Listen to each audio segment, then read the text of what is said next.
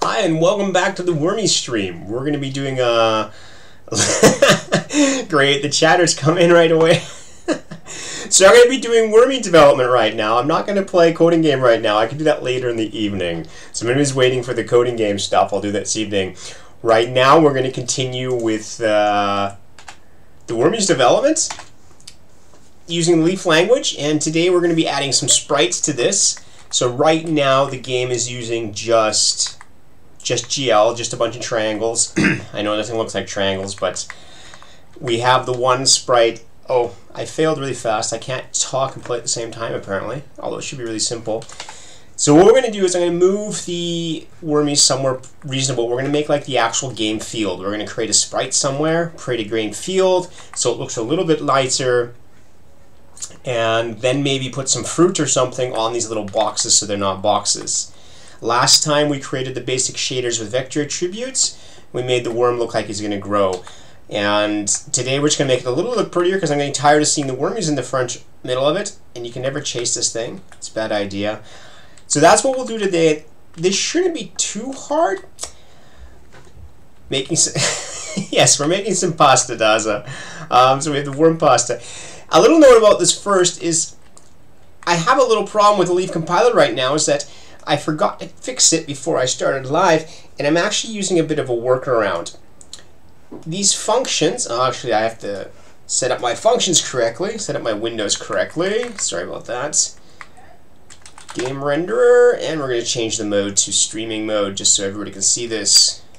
I'm getting so used to the streaming mode though now that everything looks small when I program normally. So these functions at the top here, you'll notice there's a to-do on them. These are causing an issue in Leaf, but it was only after I did the platform changes, so it's really weird that this is causing a problem. And they're causing a problem that they trigger a debug statement in the code that says something's wrong. So what I've done for today is I've disabled the debug statement, and apparently it works. So I got to go back and fix that. It has nothing to do with this show, though. If you're interested, the debug statement is somewhere. Where is it? Expression. This one right here. When I mark an expression resolved in the compiler, it checks that, hey, you know, is the expression actually resolved? And, well, apparently it's not. And that's weird because this is not a new statement. This has been here for years. And something just changed recently, and that code was even working before with that enabled. So for now, I've just disabled it. And let's hope we don't run into any issues in the show. I don't think so, because we're not going to be stressing it very much. And that's during a function definition. It's coming on these ones here. And the issue is probably it looks like GL float is somehow not defined at that point, which is really strange. Alright, so let's move on with it. Let's create some background image first. Let's deal with the background image. And this is going to force us to deal with the main images at the same time. So I'm going to run over to Pixabay and grab something. Let's look for a garden of some kind. Garden, and we'll just look for anything that's an illustration. And a lot of these aren't really garden, I guess. We want something more like green. Although something like this would work. It's a little bit too flowery. I wanted something a bit plain. Oh my, I pressed the wrong button. And something like this might actually be interesting. I want to see, is this one actually a... I wonder if we can work with this. Do a bit of graphics work on this and make it... I'm going to open this one up. Let's see if it's actually a vector image. Is it a vector image? It is, so we could actually play with that one a bit. We can simplify that a little bit. I'd like to check for something that's easier to work with first, because I don't want to do it, they have it in brown as well. Or I can just take more of a green background and work with that first so we don't get distracted. And let's just look for that like a outdoor background texture. Maybe see if it comes up with anything. Oh, it does come up with stuff, which is interesting. So what should we use for the garden plot? This looks like something that's usable for the garden plot. This one here we can use usable. What color should the garden plot be? These ones are all nice. We have green. I think the background should be fairly neutral. So let's try this one here. This looks like a reasonable garden plot type image.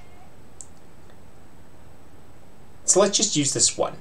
And I think we'll trim it off so we don't have the border. I'm undecided yet. But let's grab that. We're going to put this into the README. I like keeping track of where these things come from. These people should get credit in the end for this stuff. And I have a README. And we'll put it down here, resources. We haven't used any resources yet. I have the font, but I don't think I'll keep using that font. And so let's just, we don't need, can we load JPEGs yet? I think STL image should be able to load a JPEG. This is our background, so it doesn't need to be too big, so we can just take the smallest one. I mean, we could say you want the biggest one for fidelity, but it's still a JPEG. It should be okay on the smallest one, right? We'll see how it is. We have the link for that. We can bring it back later. And let's go to there, wherever it was. /source/leaf algorithms. Still Wormies. Now I'm going to actually create an assets directory now, I think. Assets. I don't know why I call it capital A. It's from my other few shows, always have a problem. And we're going to call this, let's just call it background for now, background JPG. Okay. Now we have to load it somehow. And I'm going to put this back away. Too many windows open. So the issue with loading is going to be that I don't really want to create a new shader for this. Let's go with the existing shader. So if we look at the existing, what do we have? We have a text block shader and we have the boxes shader. And so the current game is using the boxes shader. And this doesn't use a texture, but the text block one does, which is interesting, right? Because the text block one is actually, because text is a graphic, this actually does the same thing. This text block shader is going to show a graphic on the screen. So we could, in theory, reuse it. But we're going to want all the graphics in the game to have a graphic. So let's just use the existing one first. And we're just going to combine them together then. Vertex makes no difference. So what we're going to do is we're going to put this, we're going to put the text coordinate in and out into the other shader. Oops, I'm on the vertex shader. So we're adding two new parameters. So I just stick this back up here, text coord and text coord. These are bad names, and I'm going to call it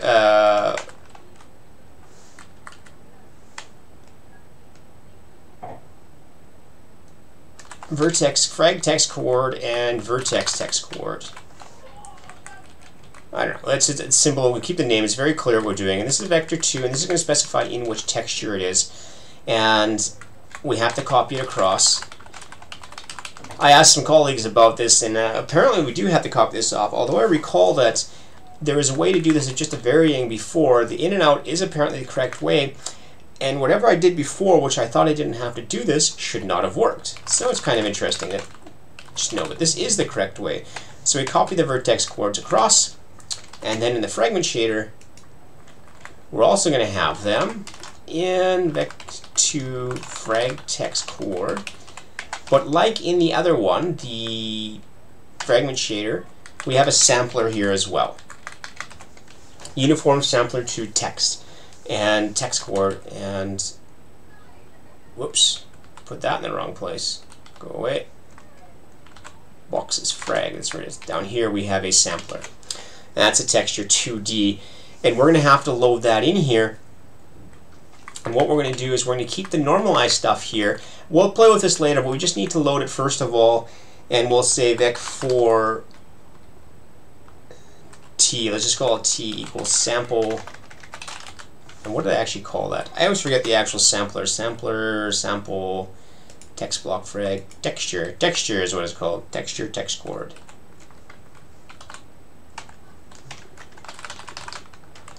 Texture, text, and we're going to take frag text coord. Okay, and so we have this t, and let's just multiply it by here. And this actually makes sense. We might just multiply, but we might actually switch this first of all. If we run the game right now, weird things are going to happen because we don't have a texture. And, oops, well, we got an error first of all. That's probably in the fragment shader. Texture, frag. We can't actually tell on which one it is. This top one, vertex, text chord, frag, text chord, vertex, vertex. That looks actually fine. Vector size mismatch, error method. We're actually writing out whatever it gets, so 0 through 13. Not here, more than likely. You missed all the fun stuff, edA-qa. So we have somewhere here.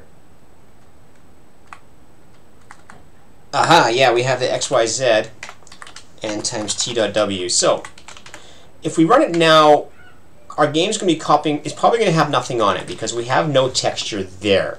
We just have nothing for the texture. And this applies to all the textures because we're using the one program. And so we're going to have to put a background on and then modify the front textures as well. So let's look at how we can do that.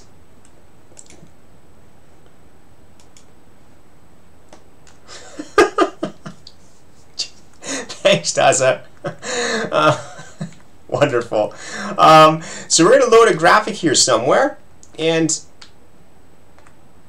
where do I load graphics? Hey, I haven't loaded a graphic yet in this game, so this is going to be interesting. Where did I last load a graphic? GL demo? GL demo main leaf. I loaded a graphic here somewhere, right here. GL texture from file. So let's load that one here. And we're going to save it somewhere over here. What was that thing? Text tree. We're going to figure out what text tree is. This is actually one of the issues with inferred typing. I don't know what text tree is, which means if I have to declare it here, and I'm pretty sure it's just a glue int, but let's figure out. No, it's probably an actual structure. And I think it was from GL. Maybe it was from SDL image. Yeah, it is. It's a GL texture. That was actually pretty obvious from the name of the file, because it's a DL texture.from file. So var edA-qa, you're free to ask questions if you don't understand stuff. That's not a problem, yeah? So this is a GL texture, and so our background is going to be loading it from the thing. And here we have to be careful what this name is. This is actually going to be wormies/asset/background.jpg. And because we don't have relative files or anything here, I don't have anything like current file or something like this, which I should probably do. But these games are probably going to, the files are probably going to come from an external resource at some point anyways. And so I'm still loading it.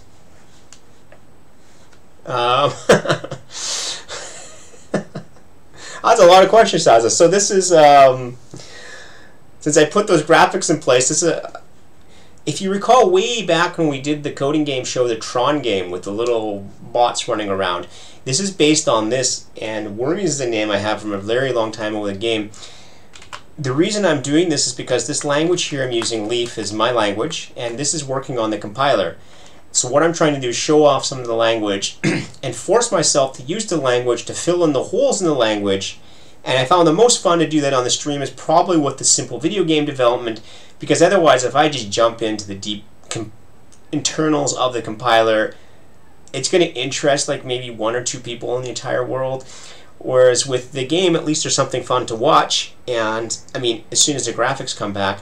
And so the end goal here is just keep filling in the parts of the compiler that are broken, add the missing features, and fix everything we see, and get a little playable game out of this that looks good for streaming and stuff like that.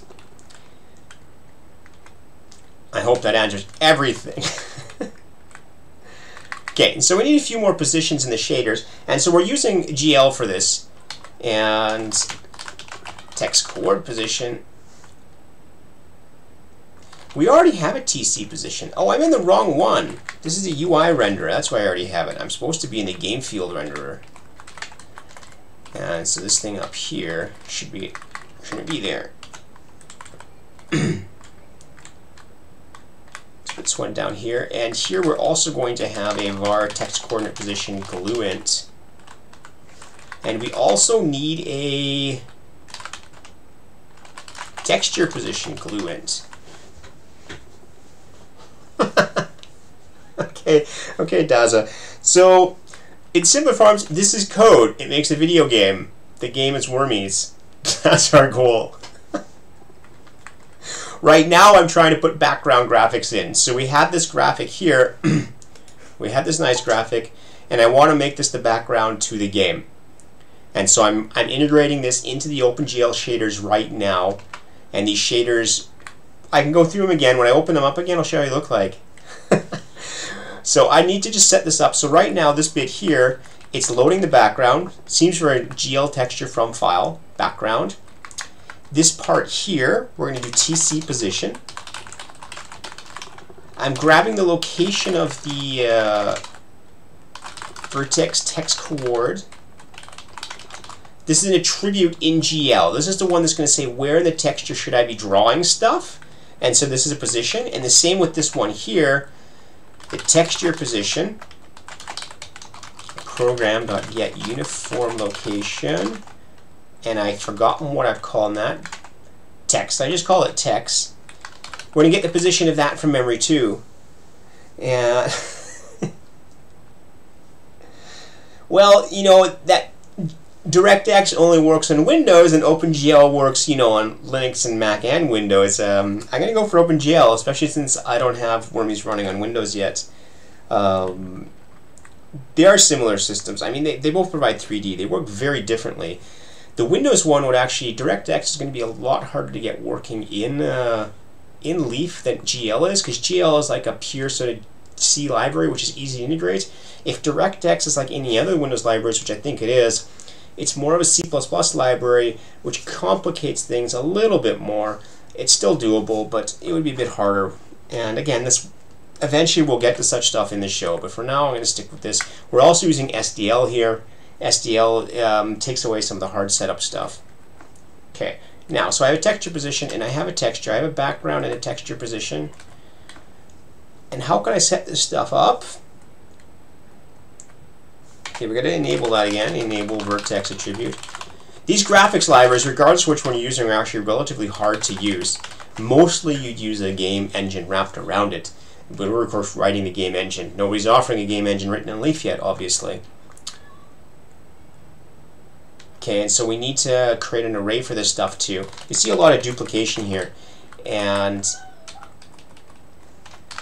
this bit here, this duplication here, if you were writing a real game engine, you'd actually pack these all into one array rather than a bunch of forward arrays, because GL has a way where you can pack these all into one contiguous bit of memory, and it's supposed to make it go a little bit faster.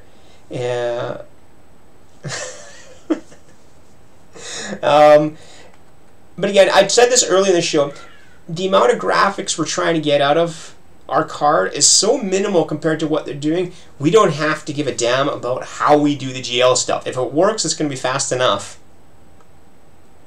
Yeah, I think someone's dying in the other room. There's children around, and, you know, they're noisy. We'll just ignore the screaming, okay? They're not people trapped in the closet, I promise.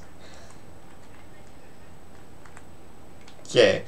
Where was I? After... So pushing a box. Here, let's just push a box now. We're going to do that vertex text coord. We're going to do the same thing. The vertex... oh, we have to push 4 times as well. Vertex...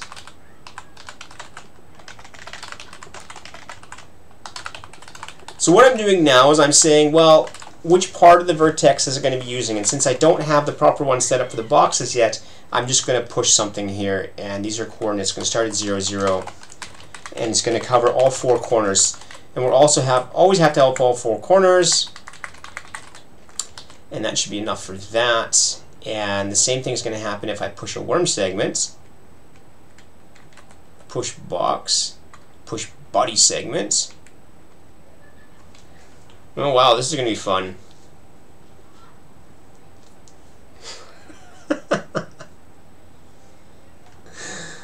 Well, edA-qa, that's not happened. But if you want to see a GIMP, you know, this is GIMP. This is the open source editor GIMP. If you want, see GIMP, help GIMP. There's your GIMP. Is that close enough? You can have that one.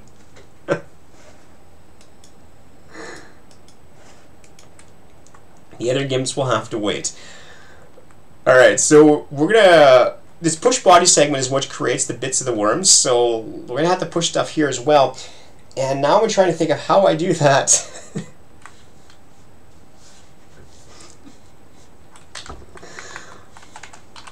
So vertex and...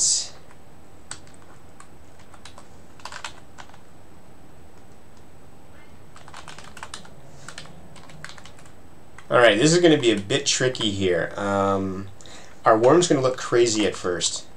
That's fine. That's absolutely fine. And...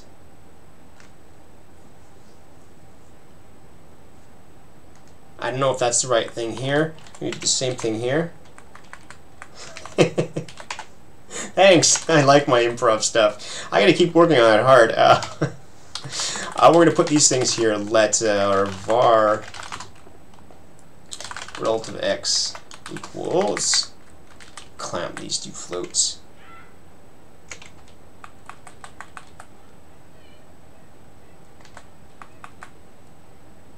Okay, these are floats. Var relative y.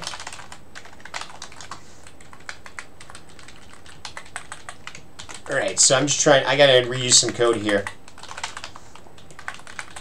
I have to get this all working again because I destroyed the graphics before we can get back to them. So rel x, rel y, and this will take a circular chunk of the graphic, and I hope 0, 0 is a reasonable one. Actually, this is 0.5. Perfect, perfect. And vertex, this is not vertex data, this is vertex text coord.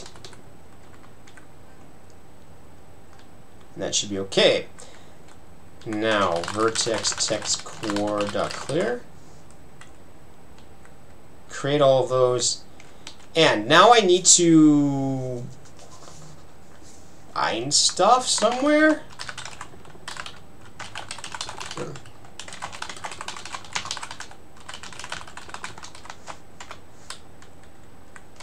Alright, what do I want to bind? Well, this might draw something. It's probably still black. Wait, I have an error.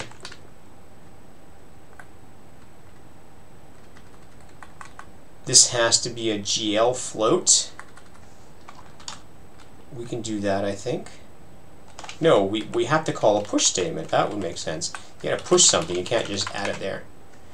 Where's this one? 330. We use lossy because GL float is lower precision than the actual float we're using for the calculation. Okay, so we still have nothing because I actually haven't loaded a graphic yet. And to load a graphic, how do I actually load the graphic? That's a good question. And GL texture here has a buffer thing, and we have to load the buffer into a uniform. So somewhere in here is a uniform. So we're going to do another one, but set uniform. And what do they call the uniform? Forgotten now. Texture position. Texture position.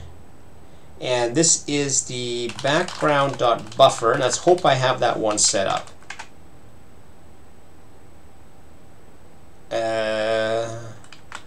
Yeah, well. It's an optional, so we're going to unreference it first. That's something I have to fix, actually.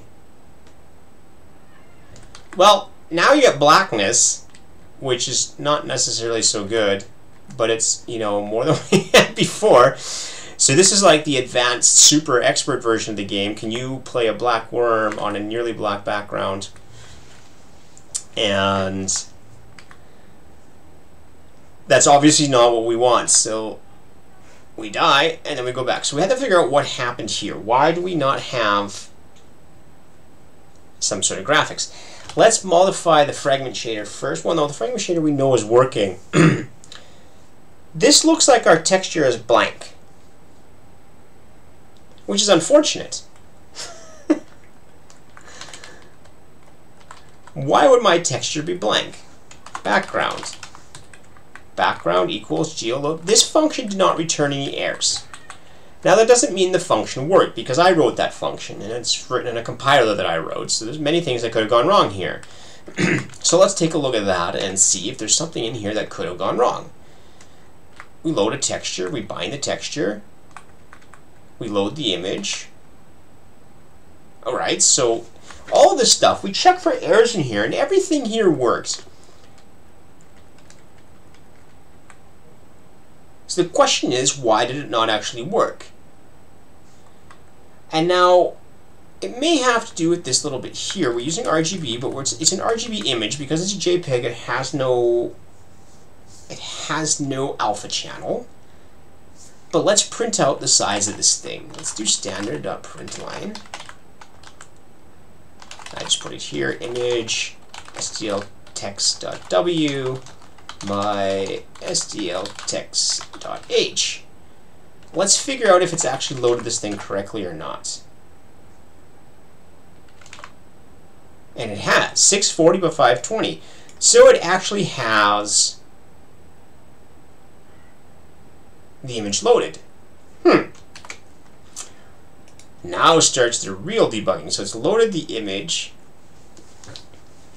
Since it's loaded the image, we're going to have to assume this rest of this stuff does something useful. Like it's actually, yeah, something super useful.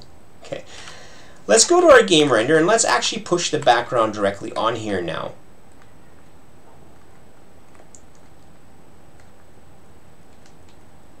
Instead of push dot, we're going to do push. Actually, what do we push box?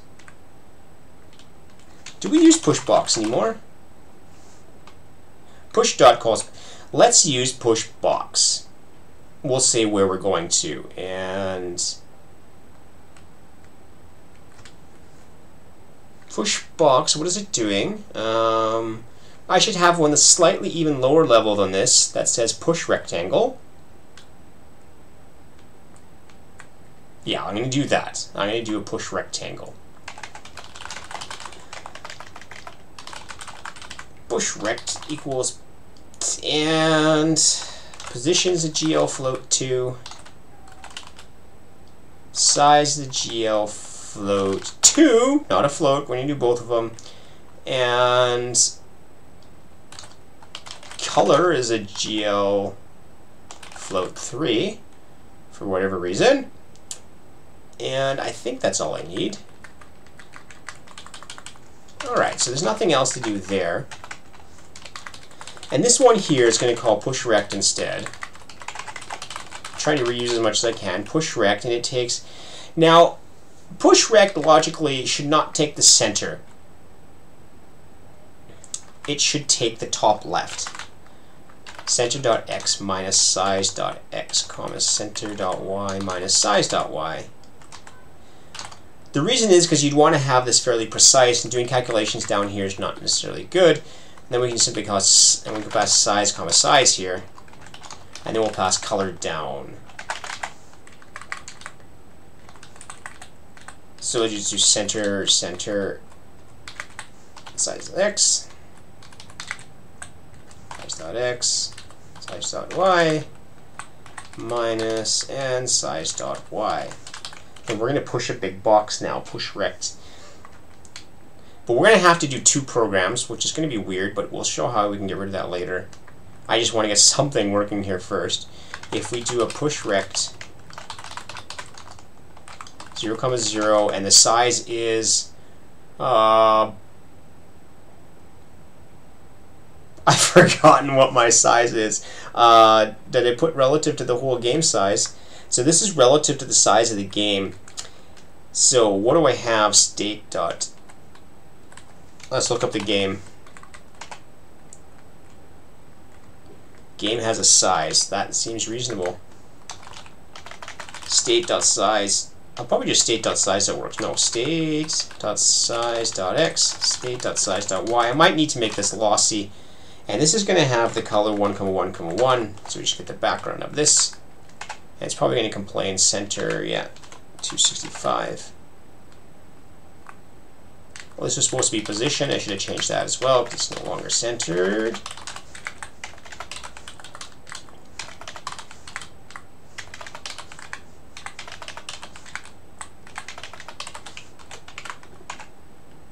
size. I called it size. I didn't call it SYZ. So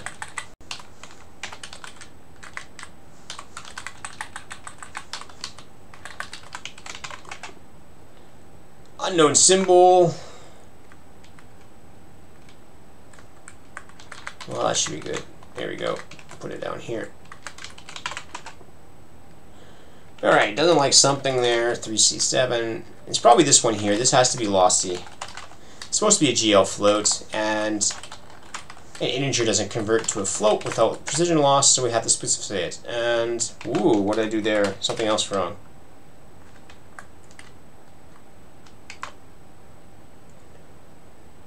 Type lacks fields.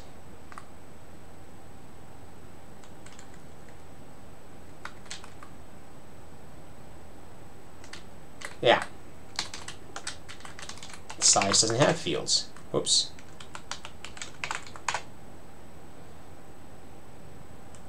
So now we have a full black background. So we see the full image not working now as opposed to the bits of it. So now I have to figure out why. Why is the full image not working? Why do we get absolutely nothing for the background? Let's verify that we've actually saved the image correctly. Go off to leaf here, and not leaf lang, source/leaf algorithms. We're going to use the GIMP, so we're calling back the GIMP to load up our image. And let's figure out why the background isn't loading. So we have a background here. It looks like a fine background to me. It loads the right size. It may not have the right colors. So why doesn't it work? Let's try a different graphic just to be sure first. Background. If we have a wrong image, it should crash on us. That's what we want. Well, not crash, but it should fail. See? Oh, it actually crashes, so that's actually bad. That okay. Wrong file name crashes. That was unintended. But we know it has a file. So instead of this one, let's use tree.ls. Where's our tree? Tree.jpg, because we knew this one worked from another show.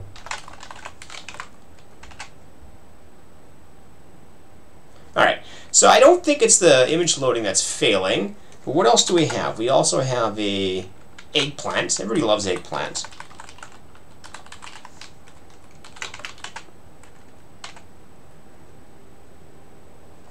Right, so I have something fundamentally wrong here now.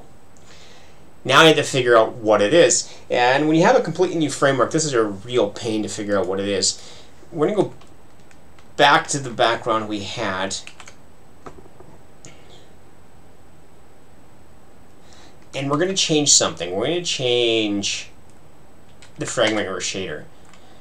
This one right here.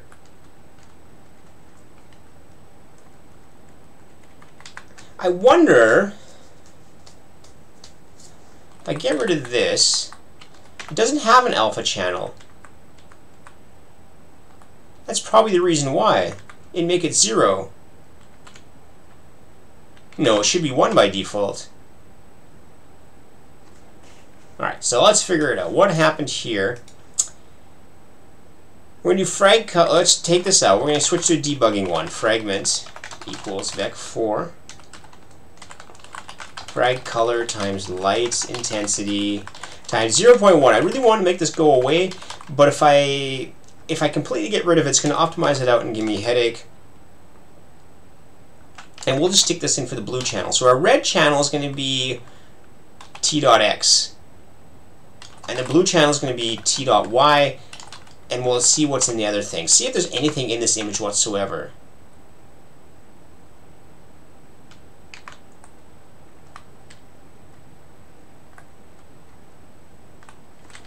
We'll just do frag color x, that's fine.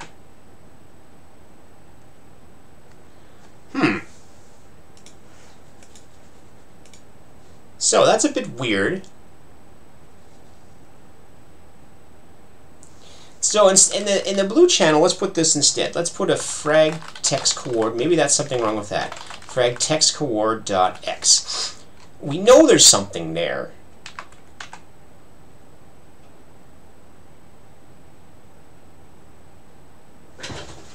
Now, it's not blue enough, I would say. This should run the full range from 0 to 1, because that's what we pushed into the thing. When we do the push rect here, let's go to push rect. Vertex norm, or vertex text coord, we've pushed 0, 0, 1, 0, 1, 1. So this is going to end up in the, this is the X channel, 0 to 1. And so putting it into the blue channel, frag coord text X, should mean it runs from 0 to 1. The fact that it doesn't, the fact that it's like always a very deep sort of blue, indicates it's not coloring the full range of that. It's doing something weird. Because it should be no problem to be that full blue.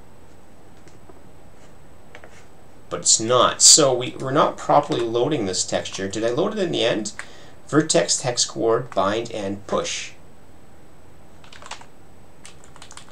Now what's in the Y channel then? Frag text coord.y. Let's do x.y this way.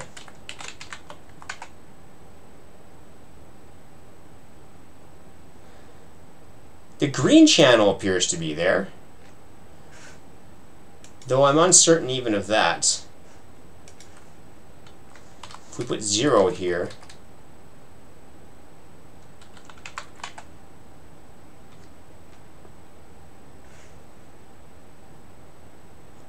it's a solid color. It's supposed to be a range again.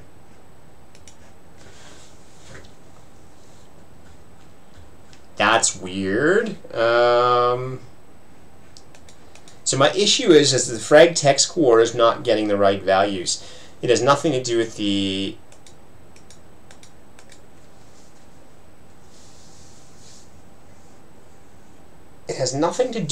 uniform, I think.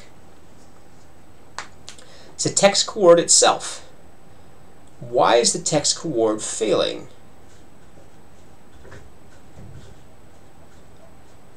Well, let's focus just on that. Let's just do it directly. Let's do frag text coord dot x, frag text coord dot y, 0, 1. Then I'll get just that color. We can ignore everything else. And we're going to have to comment some things out, though, because it's not going to find these anymore. It's not going to find probably... You'll find that still, won't find color, and won't find norm.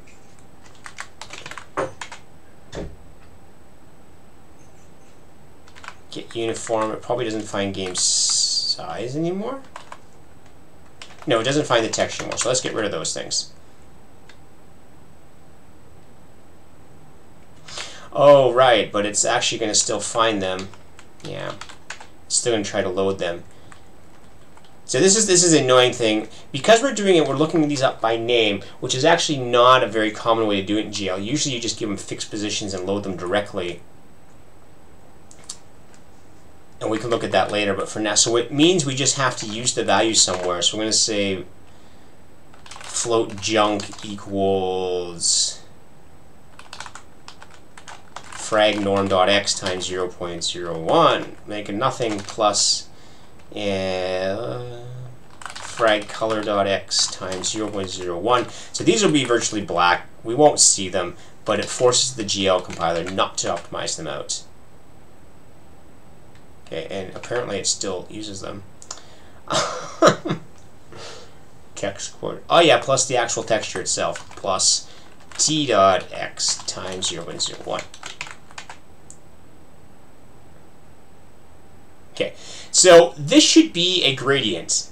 This is the issue now, is that what we're seeing here, this color, should be a gradient, because the texture coordinates have to vary over the whole screen. And so whatever's causing this not to work is the source of our problem.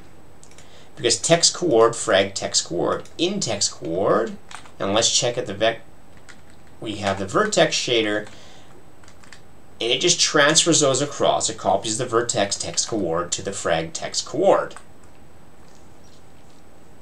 Good, that's all it should be doing.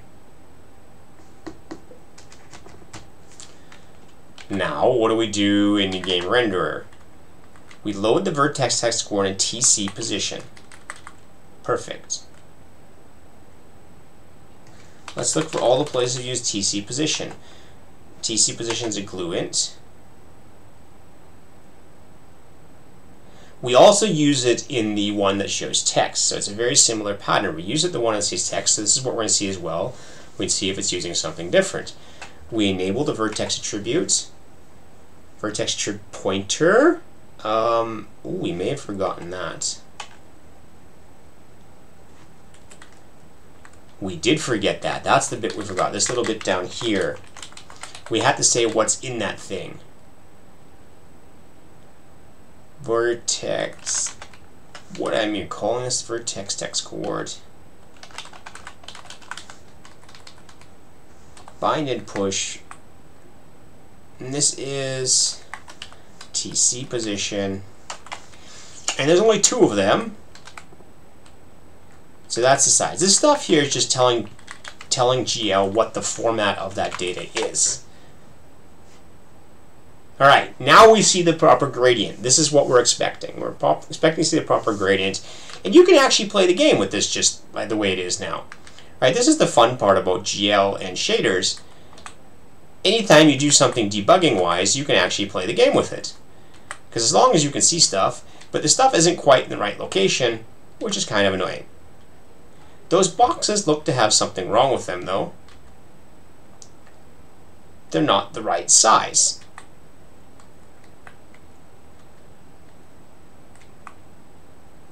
Right, let's go back and get the image there first. So we have this, now we can try and get the image loading. And this is because we messed up our shader, we messed with it here. What we really want is we want to get rid of this. We want to go back to the original one. Times t.w in case it's not, in case it is transparent. Oh, we're back to black. How delightful. How delightful that is. Let's not take that. Man, why are we back to black?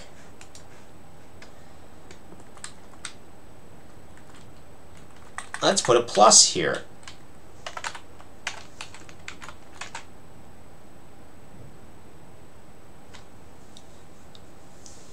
So we've got a gradient, which makes it look like something's wrong.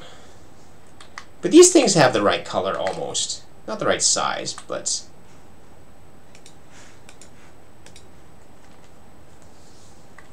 plus t.xyz. That's the texture color, text frag coord. This we don't know, that we don't need that.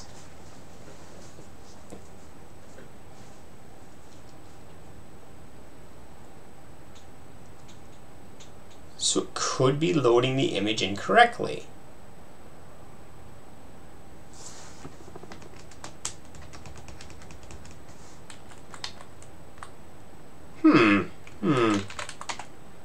GL is so much fun. It's this background. This is just coming from the lighting. But I need to load the... Where is the image? The image isn't loading. Now let's try one of those other graphics instead, just to make sure. Let's take the tree one instead, tree.jpg, because I knew that one worked from before. So it has nothing to do with that. What is the problem then? Why does it not like us?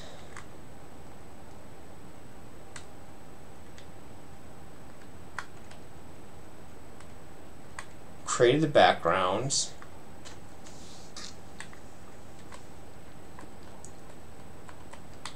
Set texture buffer. Alright, so this one, this other texture has to have a texture too. The UI render is using a texture as well. And it's using a text position. Text position. Good. And text position gets uniform. Set uniform. Oh, I have to bind the graphic too. So many things to do. We have to say that uniform is a texture. And this should be here. GL is just weird, and they're actually setting to texture 0. GL is like the king of indirection. If you ever think that C and indirection is like confusing, then you know you're not going to like GL. Aha! So we seem to have a background tree there. Isn't that wonderful? And we have some weird rendering on the other stuff, which is what's expected. Okay. So what we're going to do now first is fix the renderer again. The fragment shader. To do times. And we can do times t.w here as well. And we're going to switch back to the other graphic. We don't want a tree, we want the background. And you'll notice it's upside down right now, which is, we'll fix that later. Right, so it's upside down, but you can't tell. Now you'll notice that all of our characters in the game are taking stuff from that texture. And this is actually what texturing in graphics means. We're using a texture to draw stuff, and then we're modifying with the light. We'll worry about giving those to a different texture later.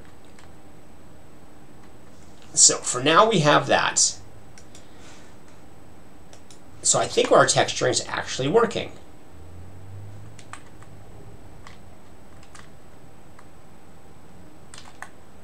Those little boxes aren't the right size. There's something funny about the boxes.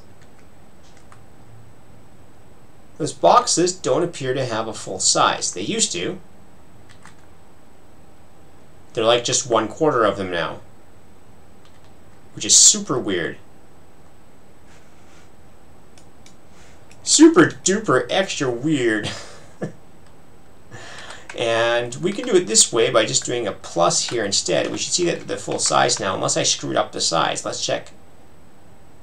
See, they're even the wrong size here. It's like the box, I think I screwed up the box when I refactored that function, push rect. Right here, I took times half, and that's the reason the boxes are half the size. So now the boxes are the full size. They're not in the right place. You notice they're slightly weird. They're slightly offset. And that's also we had to fix because we refactored that. We can take off that here because it's actually at the top left corner.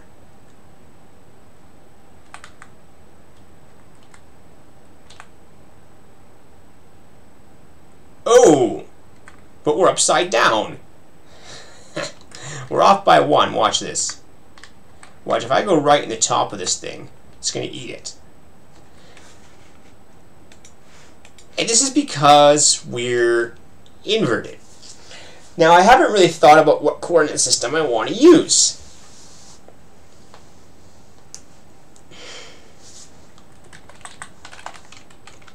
This is getting really just, that's kind of a random change.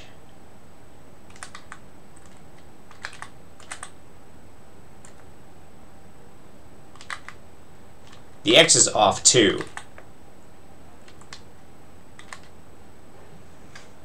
Just really, really wacky now. Oh, because I put the minus here, so this might actually be wrong too. Oh, I did the minus, so we have just center. This should be top left now. Just do top left and pass that.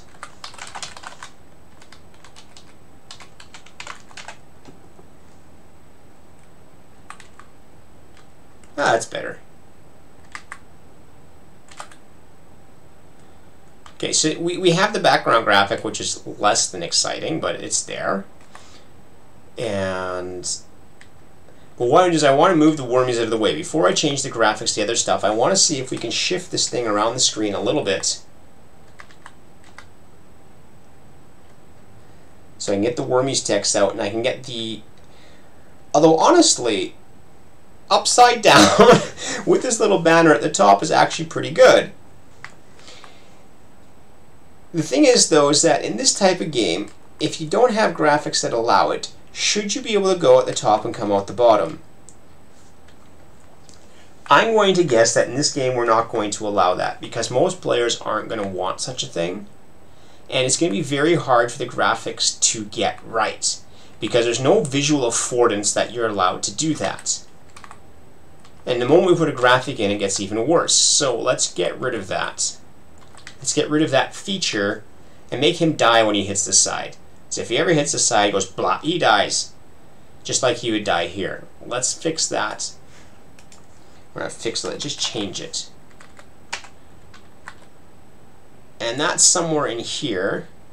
Move. We have this modulus here, right? We're going to change the modulus. This does wrap around.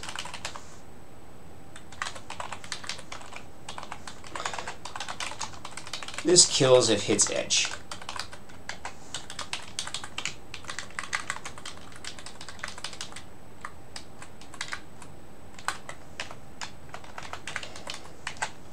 We're going to say head position.x is less than 0, or head position.x is greater than size.x, or head position y is less than 0, or or head position.y is greater than or equal to size.y, greater than or equal to. Then what happens then? Then he's dead. How do I say he dies? Then alive equals false, I guess is all I do. Alive equals false, return. So that should make us die if we hit the edge. Let's find out. Dead. Now this weird flickering we'll get rid of. I'm not even concerned about that right now. Does he die when he hits the edge? Yes, he does. Perfect. He dies when he hits the edge. Great. We'll just assume the other cases work until we see they don't. Its status. So we're going to add Wormies assets, rudimentary background, push this away. Now we have to, what did I say? I wanted to fix up the display. I want to put the Wormies somewhere else. I want to put the title, and I want to make the game field to be inside that area. Knowing we have this graphic, we kind of have it there. We can make him kind of go right to the edge. But I'd kind of prefer if he didn't. I'd kind of prefer if we were like just one from the side. But then again, we have to deal with the visual affordance, and I actually hit the edge there. So let's just say he does the whole thing except for the top. Let's cut off the top. You can't go to the top. And we're just going to make the top go completely white then, and then we're going to push this whole graphic down. And that's somewhere in clear color. And we don't have a layout engine or anything. I'm really good at layout engines, but we're going to take a long time before we get there. So it's going to be white, and then we're going to push that whole thing down a bit. Now the whole game is going to have to go down.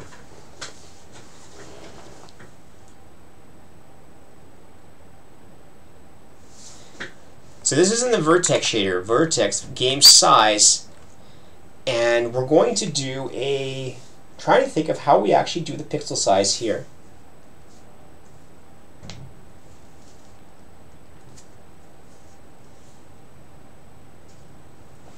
We have to reserve the spot at the top for that.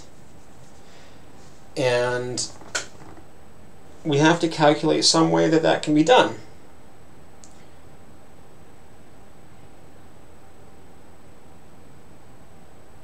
I'd prefer not to break up all the drawing into like a grid-like space. This should just be game size, but we need to have an offset. We need to have like a window or something here. These vertex stuff here can deal with the window, but these are all in dimensions of game size.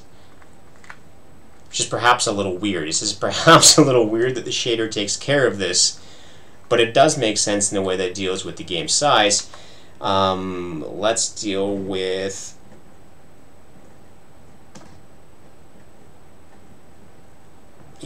I'm not sure what I should do with that. Usually you'd have like a camera and a bunch of translation matrices and stuff, but we have something very, very, very, very, very, very rudimentary right now. But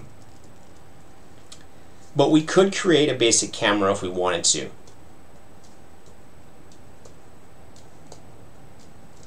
So this is the world size then. And now we want to create an offset. We want to multiply these whole things by a translation and scaling offset. Trying to think of how do we do that easily. I don't want to create more vectors and stuff, so let's just find a quick way to do it now.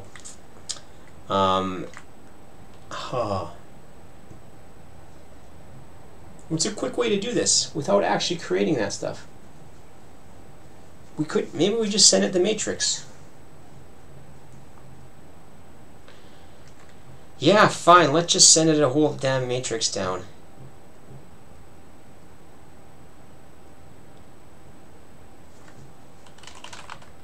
Uniform, what are these called in GL? Chronos. Where's Chronos? GL reference pages.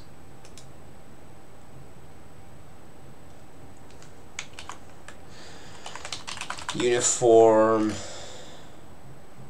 GL uniform matrix. We're going to use a 4x4f.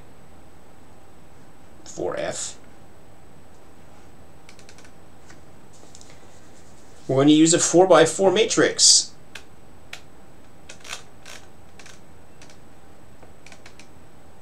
And this will be fun because it takes there's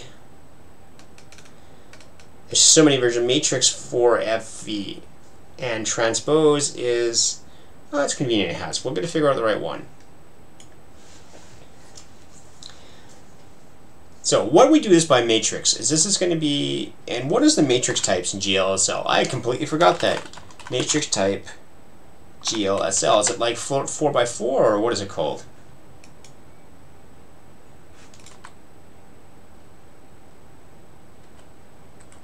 Where are my matrix types? This is not helping me.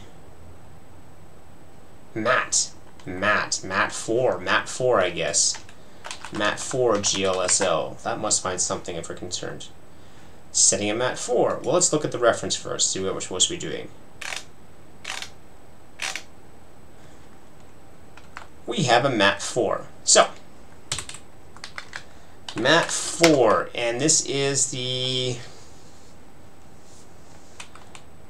let's just call it the transform, okay? This is the transform. And the game renderer has to load this thing. Transform position. And it's just an integer where we're loading it. This is also a uniform. Transform position equals program. Get uniform location. Transform. We're not going to set it for first, and you'll see what happens. Is when we have a transform, and what we do is a GL position is simply this transform times our vector, or the vector times the transform. Oh man, this depends on what order we're doing the matrices. Let's just do this one first.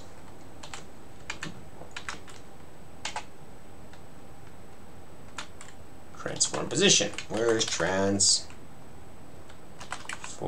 Oops, that was spelled wrong, wasn't it? Transform position. Okay. Now, this is all zero. Nothing shows up because the transform defaults as 0. So we actually have to create the transform now. Now this is going to be a little bit messy because I don't have an easy way to do this right now. So what we're going to do is going to create an ugly type.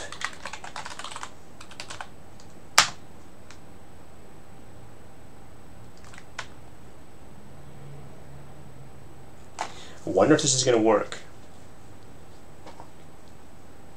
We're going to assume it works. GL mat 4. And this is an ABI pack. It needs to be the type that it would be. We're going to assume that the packing here is going to be consistent with what we need. And this is for the location, count, transport, and float. And this has a bunch of values in it. And this has a bunch of GL float.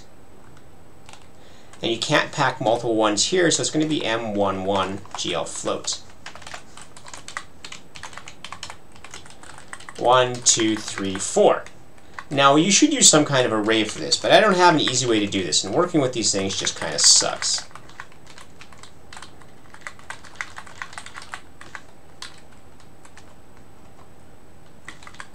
Okay, and then we do a 4, 4, 4, 4. So this is a float. This is a this is a matrix. If you've not done the math before, this is a matrix. A matrix times a vector can scale and move something in a display. Let's just set up the identity matrix first, and let's create a function that creates that. We're just going to define identity mat4, just returns a GL mat4, takes no parameters.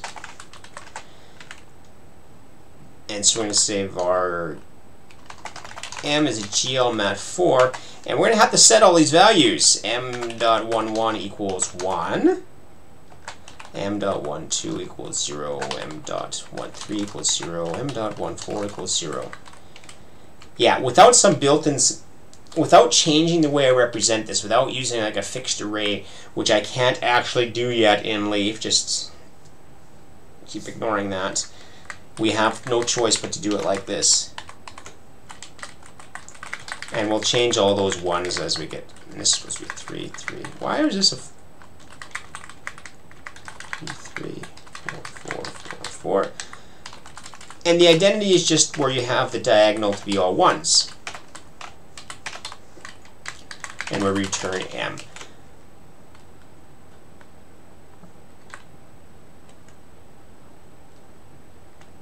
Alright, so we're going to start with that. We're going to start with m equals, whatever I call that, identity mat 4. Okay, and what do I want to do? What do I want to do? I want to, yeah, that should be enough. Then I'm going to bind this uniform here somewhere.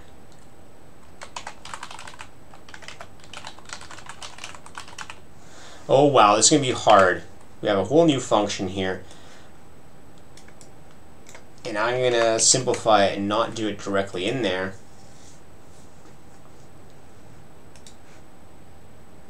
Where's that GL program? GL program has all of these ones. But we're going to call it directly so I don't have to make this thing know about the type to make sure it doesn't know about the overload. Because this is kind of yucky. Import GL uniform matrix 4VF is a multi-GL program.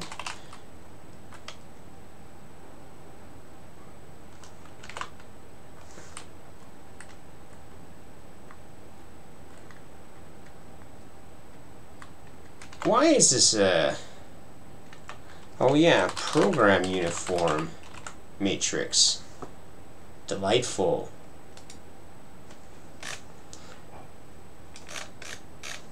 Program uniform matrix 4. Yeah, it's just the same thing.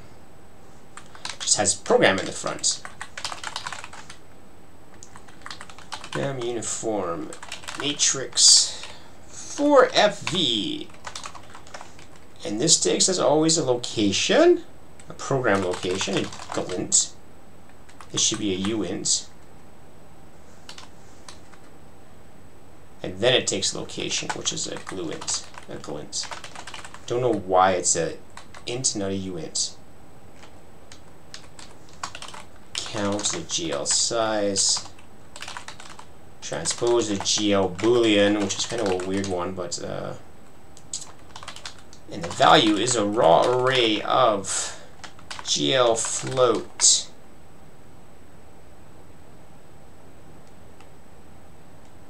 Value pointer. It's a pointer to a raw array. If you've not seen this before, arrays, even raw ones, are still value types in Leaf. A raw array can't exist as a value type though, because it doesn't know the size, so it has to be a value pointer to it. And that's all that's saying there.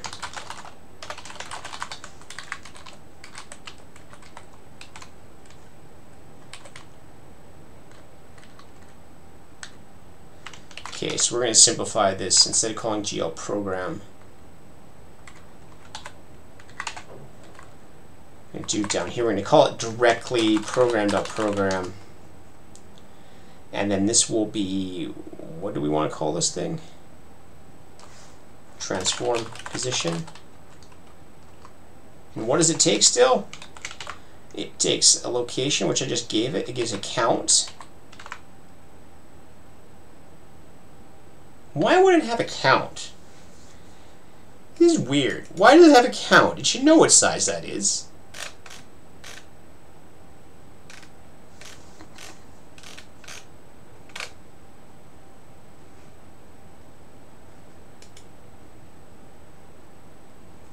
Aha, the number of 1, so it's 1 matrix. Just really to get that correct. Transpose is 0. I think we have a GL false maybe, I don't know. We probably do for consistency. Not transposing it. And then we have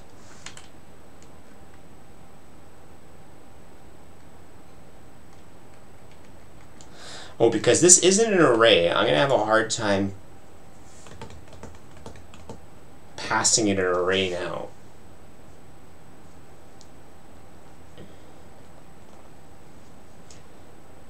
Fun, fun, fun. What do I do? What do I do with this thing? Because I'm going to pass an array. Well, let's do it this way. Let's cheat a bit. We're importing it. We can import it this way. Instead of it taking a raw array value pointer, we can take a GL mat4 value pointer. It's pointed to a matrix. And we hope it has that structure.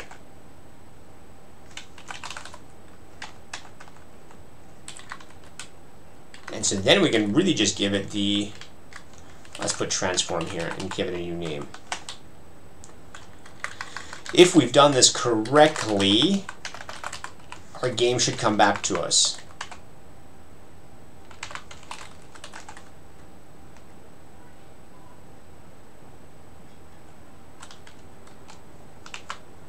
And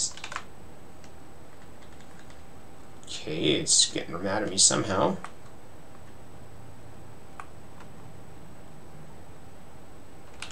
I think maybe it doesn't find a GL mat4.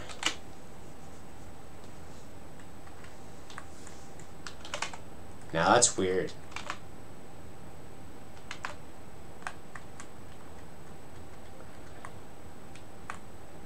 Oh yeah, well this is m dot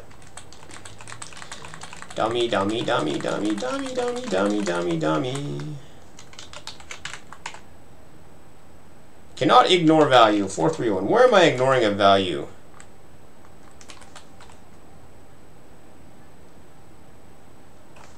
Right, calling something stuck here.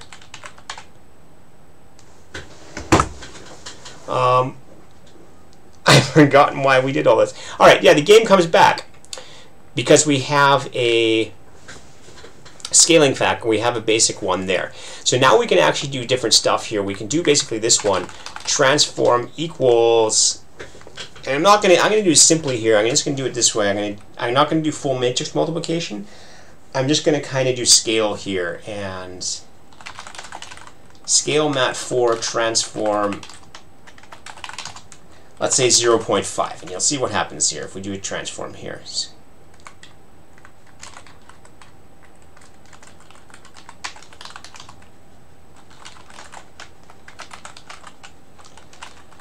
We really should do a full matrix multiplication, but that gets really annoying, so at this point I'm just going to do it this way.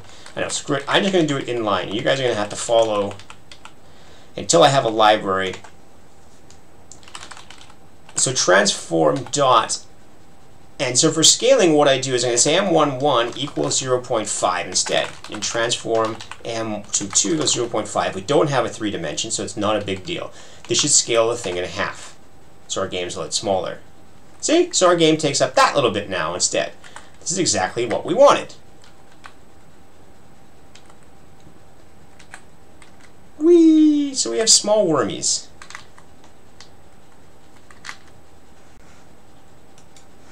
Okay. So we can do the full rotations and stuff now. We're not going to do that. We don't want the full scale. We want the x scale to be the same. We want to remain this as 1. It's the y scale that we have to adjust. And the y scale, how much of the screen do we want to reserve for the header? And I want to make this completely responsive for now, which is actually pretty dumb. I should actually know the exact size of the screen and reserve like a certain number of pixels. But for now, let's just reserve 5% of the screen, so it's going to be 0.95, but then we need to move it down as well, because this is going to scale in the middle, but we want to actually move it down, and depending on whether this is transposed or not, this is either 2.4 or 4.2. I'm going to say 4.2, and I'm going to move it down 0.05, probably 0.025. Let's see where that does us.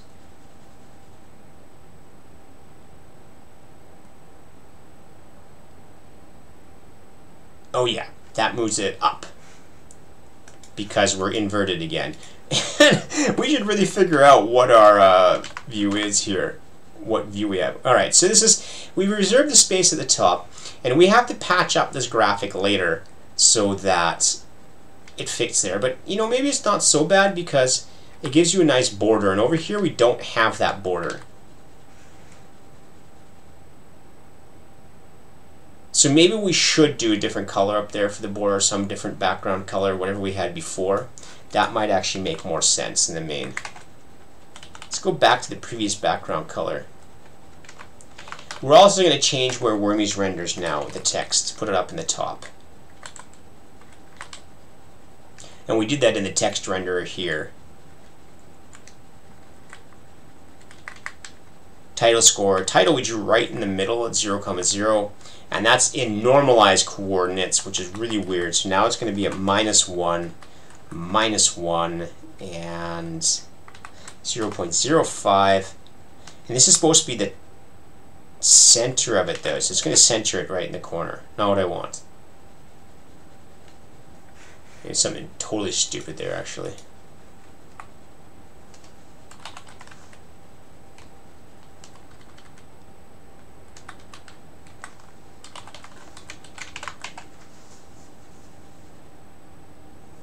Right, we're not quite right there. It's because I've center aligned it, which is really weird, and I'm gonna make it a bit bigger than that. The Y is correct.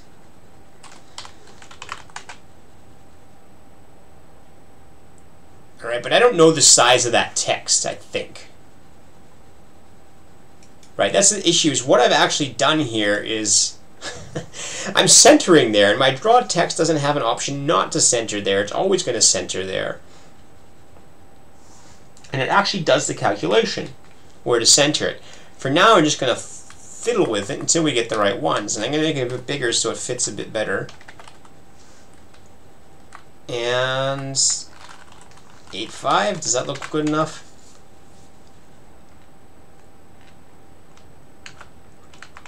A little bit more.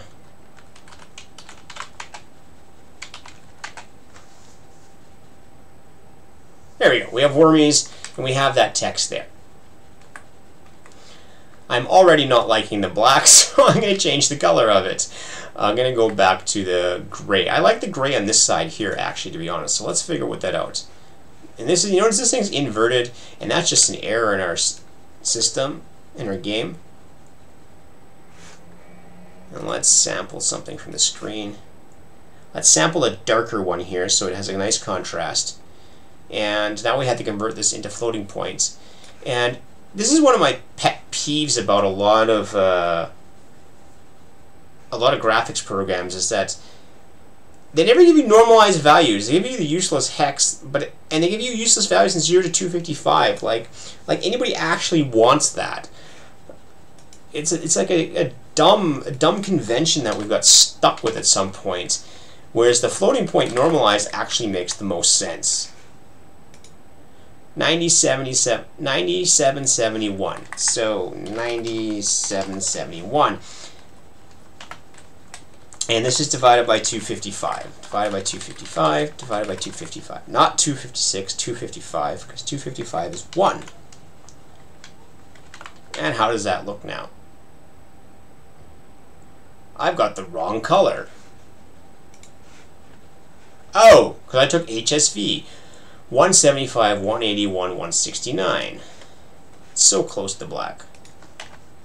I've completely forgotten those numbers again. And there's no way to copy those ones from here. You can only copy this useless one. 175, 81, 69. 75, 81, 69, 1, 1, 1. Whoops, that's not what I wanted.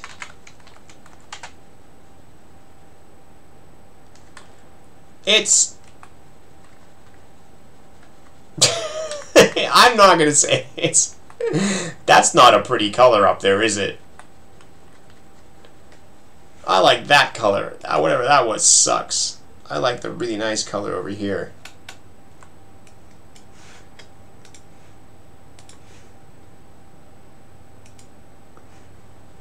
Five 16.8, 5 16.8, 5 16.8, 208, 216, 205.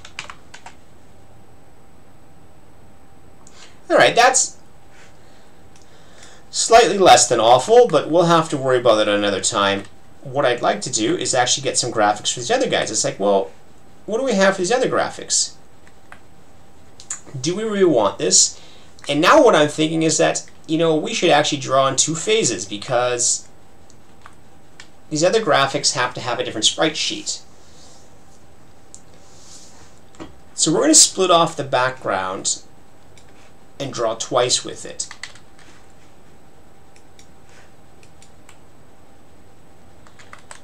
So go back to the renderer.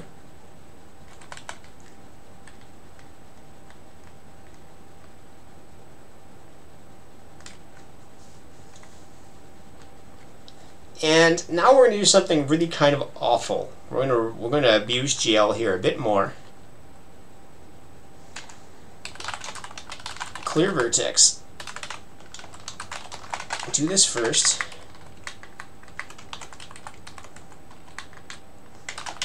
Clear vertex.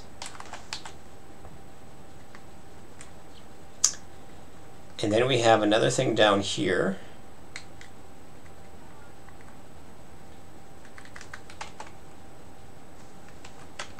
Fine render vertex, let's just call it that. Render vertex.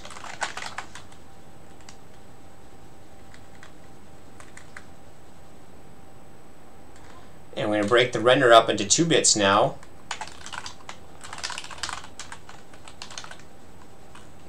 Render background.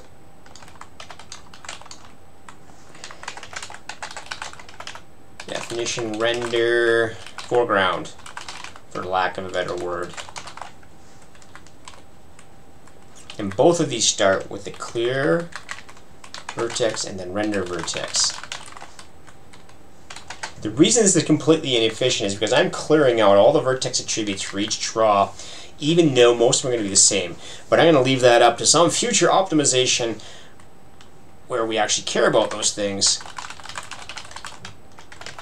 Again, our GPU on a desktop has so much power that we don't have to carry about this at all right now. We can even recalculate this.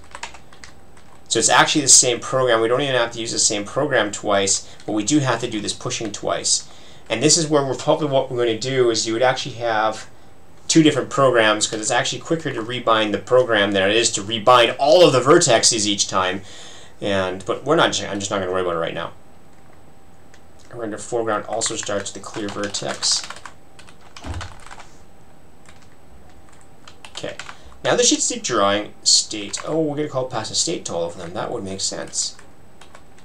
And we'll have to pass the partial time as well. That makes perfect sense.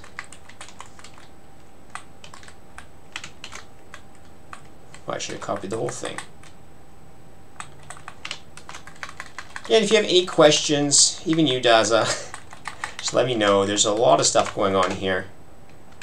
State 445. Where's 445? Curious. So we set the uniform there.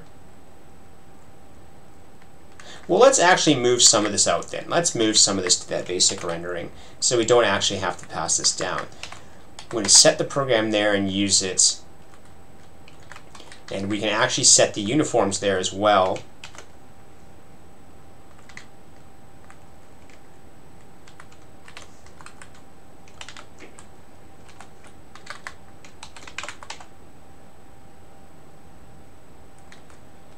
Alright, so we've accomplished nothing as far as you can tell, but what we have done is we've set it up so that we could in theory use two different graphics for the things.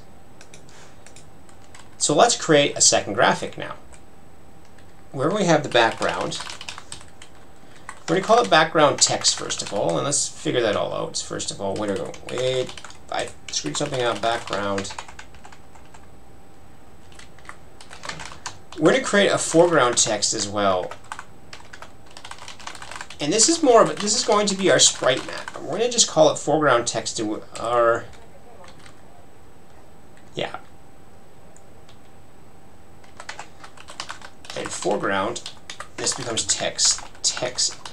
And as you're going to load that thing we saw from before, from file, let's do eggplant.png, what we had before, background.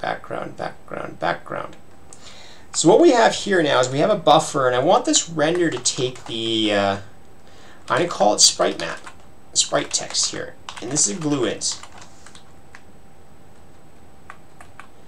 And this is a sprite texture. Which one are we using? And the background is going to use that one, that buffer, and the foreground is going to use the foreground buffer. And that means our graphics come from two different places now. Should have called it text because I just changed the name to text.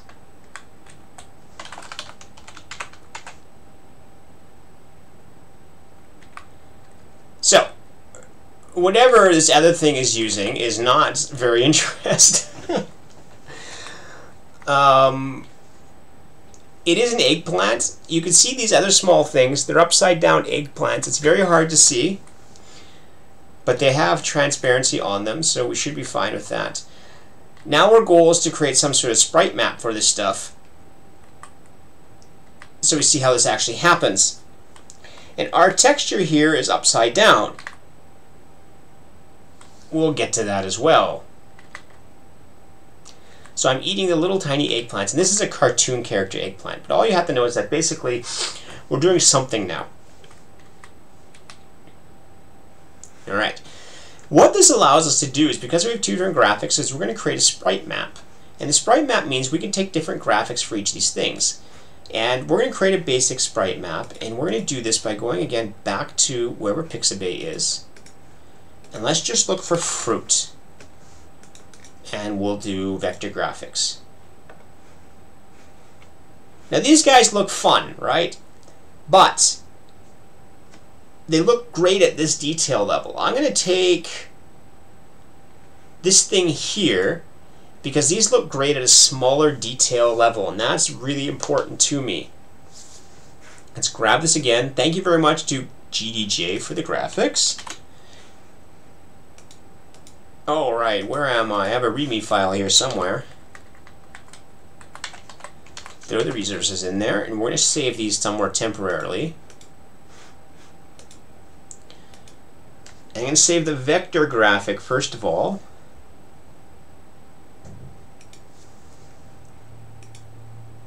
Yes, wherever, that's fine.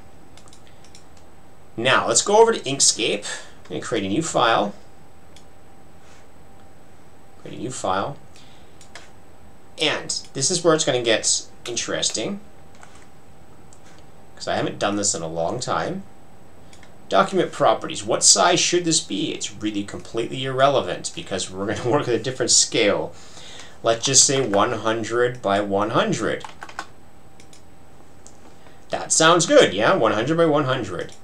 Let's zoom in here a bit. I want to save this first. Save a copy. Not save a copy, I want save as. Nah.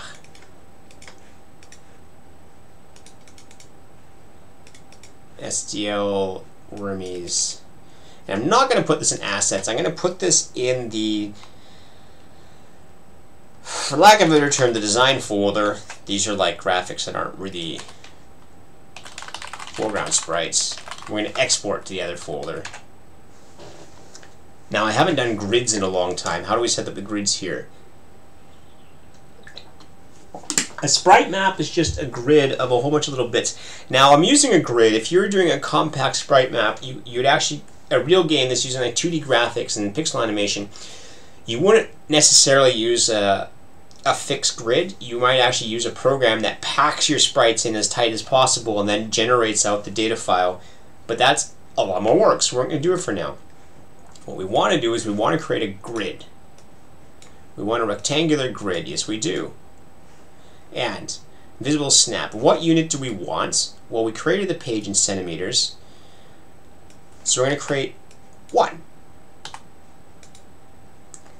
And this is probably, this gives us space for like 100 sprites. Which is way more than we need.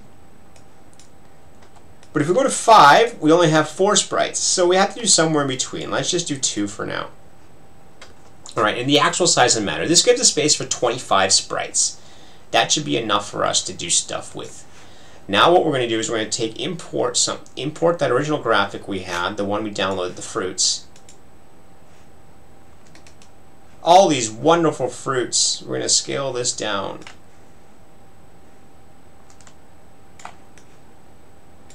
And zoom back in.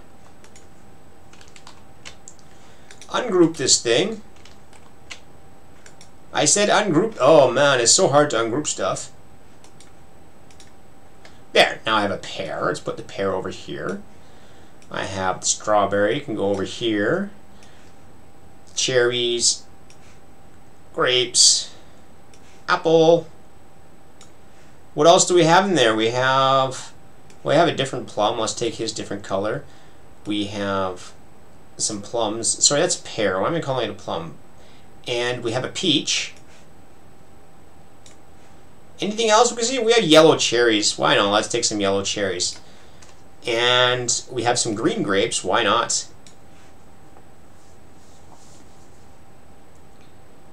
What else do we have? Any other thing here I'm missing? I guess I can't see the chat now. Okay, nobody said anything. So let's take double peaches. We have those. And a red apple. We have a red apple.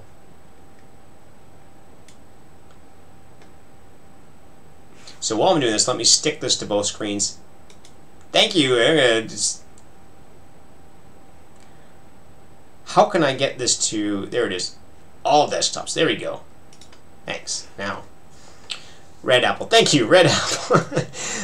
Anything else we're missing? Green grapes, red grapes, apple, green apple, little peach bums, one big peach bum, yellow, red. I think that covers everything we have here. So let's get rid of this because this is slowing it down. Because as much as I like Inkscape, Inkscape is damn slow when it deals with vectors, which is really unfortunate. Really nice program otherwise. And we're going to go in and we're going to make these things bigger.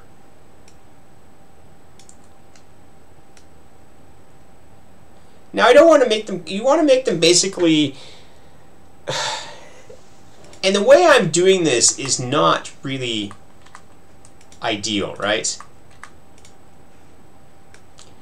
There's many things wrong with doing a sprite map this way. And we'll get to those at some point. And I'm just going to fill them in, and we'll understand, because when you do the final sprite map, you need to actually have pixel accuracy. And it has to do with the spaces in between them. And we're just going to assume all our sprites are square. What you see in the game might actually create problems for us, but I don't care. We're just demonstrating some basic concepts here.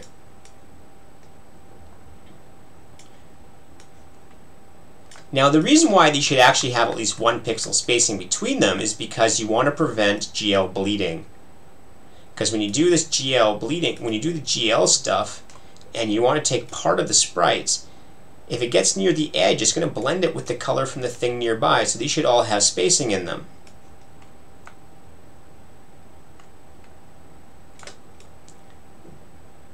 But we might get away with this just fine. You can also deal with it the way you arrange these things. You can make them the full size and just arrange them so all the ones with little bits of space are not fit together. Or, as you know, if you were doing like a serious game, you would just use a program that does this for you. But it's good to do these things by hand, first of all, to see how this works. And I've actually done games this way. I did the my Radio Blitz game for iOS. I actually created them by hand, but I was creating them in GIMP with correct pixel mapping. And they were also continuous textures, so it didn't matter that the edges bled. And that's actually something, and if you'll see in actual 3D games, your sprite maps, your texture maps, will actually have bleed area. The color for the texture will be slightly bigger than what's actually required.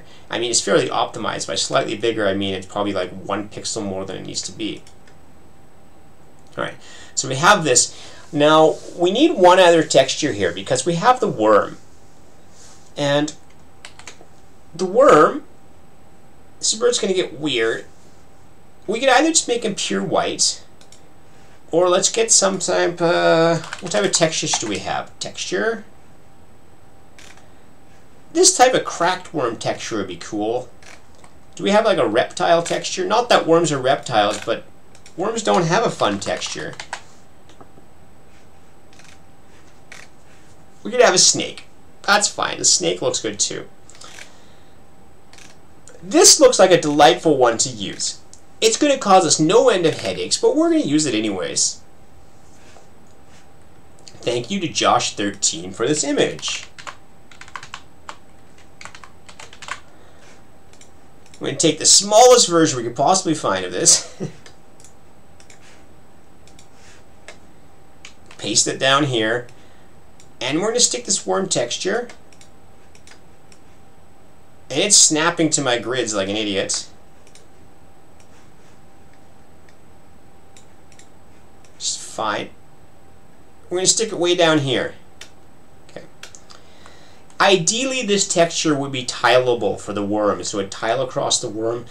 We can fix this up later. We can make this tileable, but with this type of texture, to get it correct is really quite difficult to do correctly, and we don't want this to turn into a graphic art show, so we're just going to leave it like that and deal with the hard borders we're going to get in that worm or wherever it is. This is just something, and maybe we should at least make it brighter, but that should be enough for now. The worm will look kind of ugly, but you know, he's not a graphic masterpiece to begin with. So we have all of this. Now I'm going to have to hide you for just a second, and we're going to export this page. Take the whole page, and we want some reasonable size here that we can deal with, and more importantly, we want a power of 2. And this is where I honestly got to say I think I screwed up.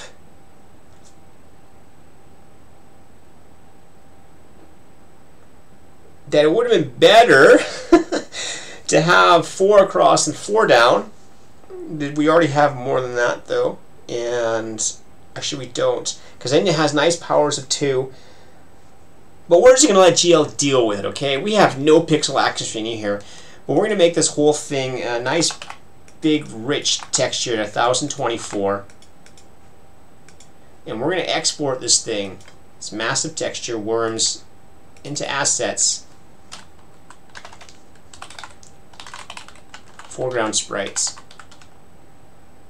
.png. We need the transparency here, I think. Yeah, we need the transparency. Export foreground sprites.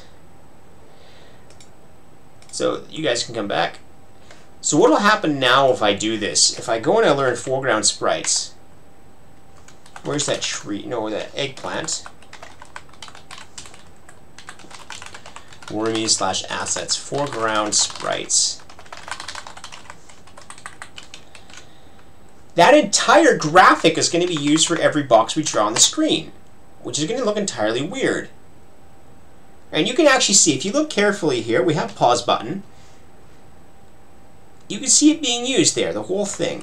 So let's move it around. Whoops. No, whatever. To hell with it. You'll see it's upside down, but you can see all the little tiny bits. To make this as big as possible. All the little tiny bits that make up that graphic. We just have to select a part of that now. Now, my worm, something's gone totally wrong with the worm. It's done something really screwed up, but let's just forget about that for now.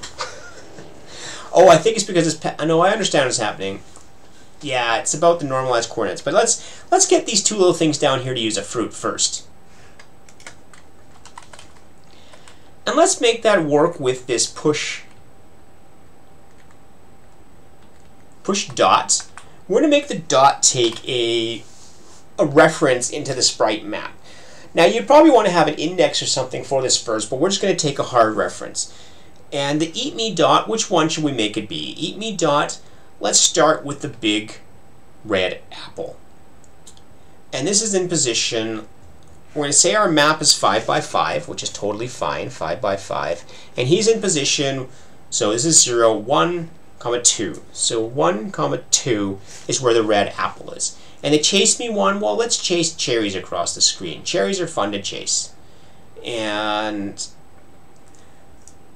let's chase not the red cherries, let's chase the yellow cherries. And the yellow cherries are 3, 1. So let's go back and do that. So push dot is going to chase 1, 2, 3, 1. This use of constants in a program, if you were on my project, I'd probably slap you for putting this in here, but we have a lot of stuff missing from Leaf right now, and I just want to get this stuff working, and we'll refactor this and clean this up.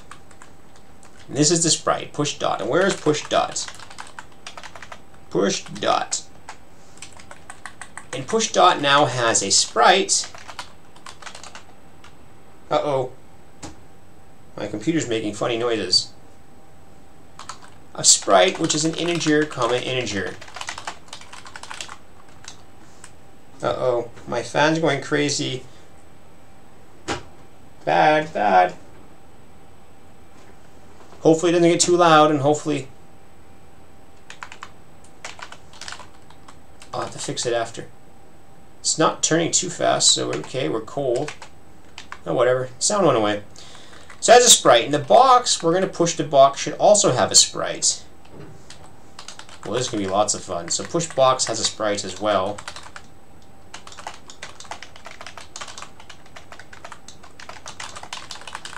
And you can type aliases as well, but I'm uncertain about this being a correct type alias still. The push rect also has a sprite. Sprite. You didn't copy that. Sprite. Okay. Now what changes is this text coordinates. This is based off of the sprite now.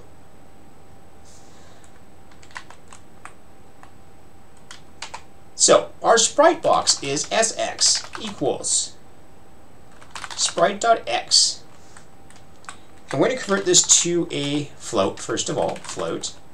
A GL float, because that's what it loves. It loves GL floats. GL float.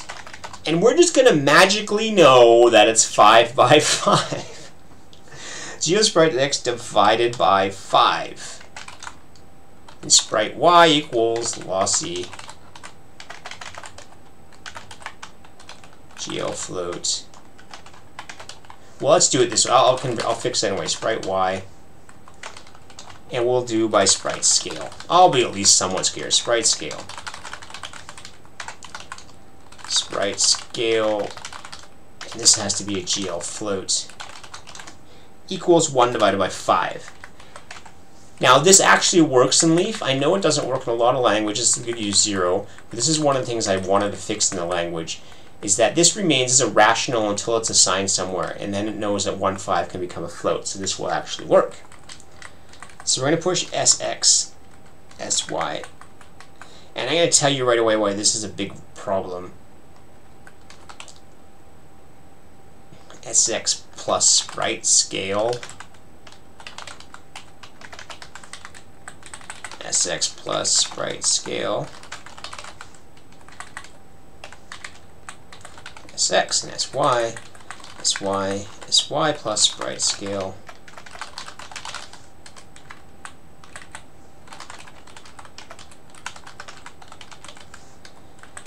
The reason why this won't work is that the matrix is the other way around. But let's see what we get out of this first. The tuple does not contain the symbol x. Well, that's not surprising. This is supposed to be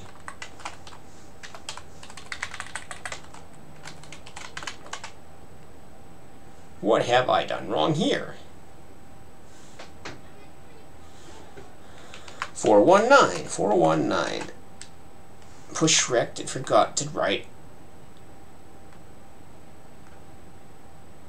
Oh,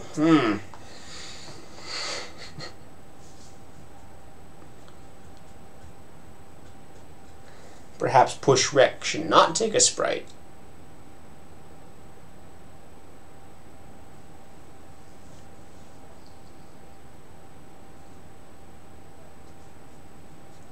Because we're going to use it here again as well. Who all calls push rect?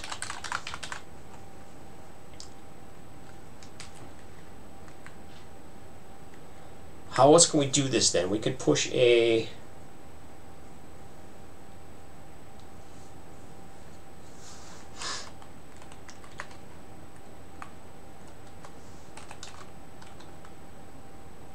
Well, let's just do this. Let's be stupid. Let's put this GL float. Let's do sprite scale.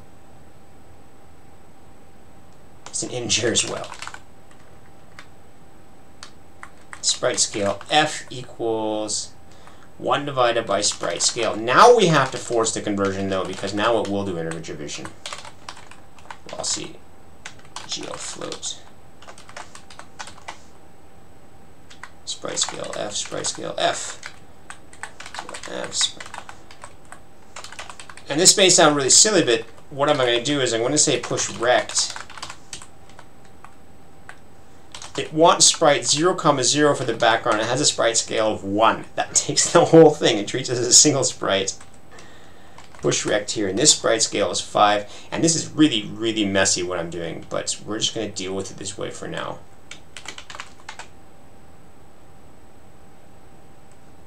And look! We have an apple and cherries, and I forgot we can't go around.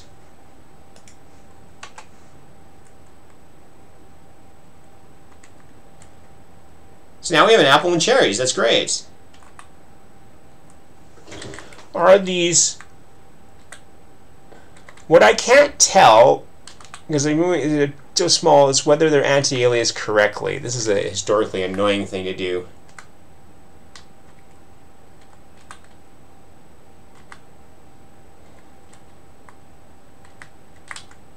Now we had to take care of the worm as well. And these should be, you know, the other way around, of course. Because we actually have the right items, we just have to flip the text coordinates.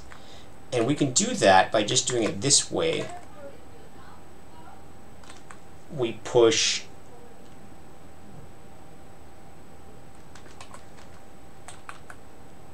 Yeah, we just do the other way around.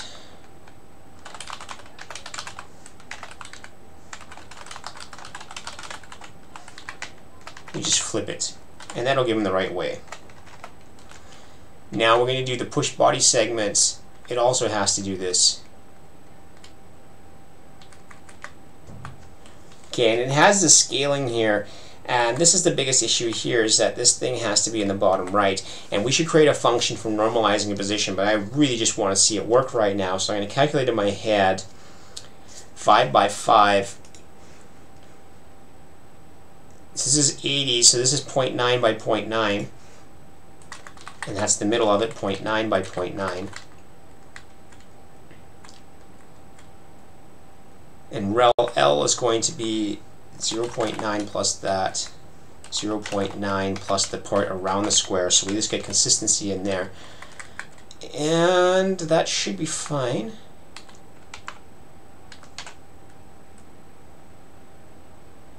So our apple and cherry are the right way up. And the worm is really wacky. What have I done wrong there? Oh, I know what I've probably done wrong. So maybe we have stealth mode worm.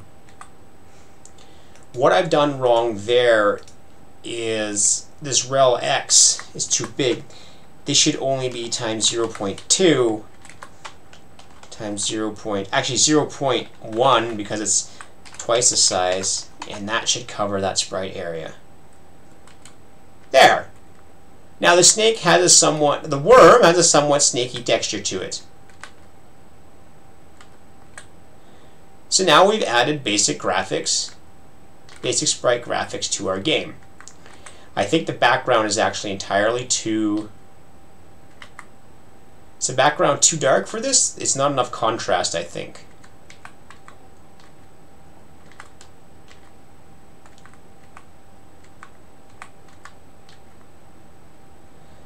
So how can we can change the contrast of the background quickly? Well, we can just change the graphic. That's, to be honest, probably the quickest way. Or, and this is fun with GL, and the reason why I think all graphics should be done in floats and not integers is we can simply make it brighter, the background. Because we're multiplying by a value. We're multiplying by a value there.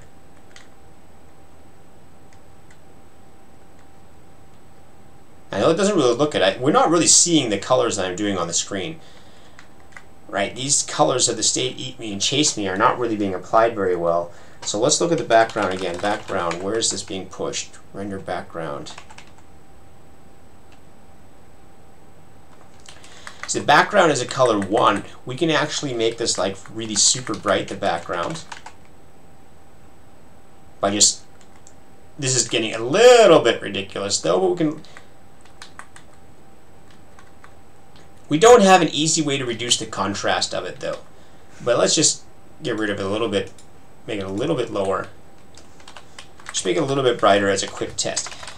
But what I meant about the multiplication there is that I didn't take care of the other things, is that our worm is still green even though the texture is silver. And that's good because it means we multiply the value of it. We make them red, that's good.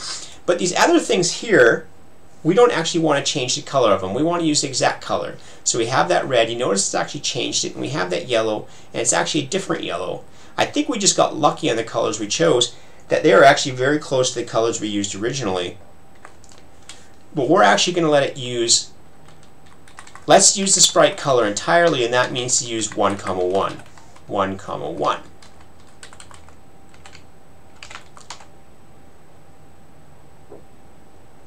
There, and now they actually look much nicer, and the aliasing is clearer, and we have this little... I'm not so happy about the cherry, it's pretty small.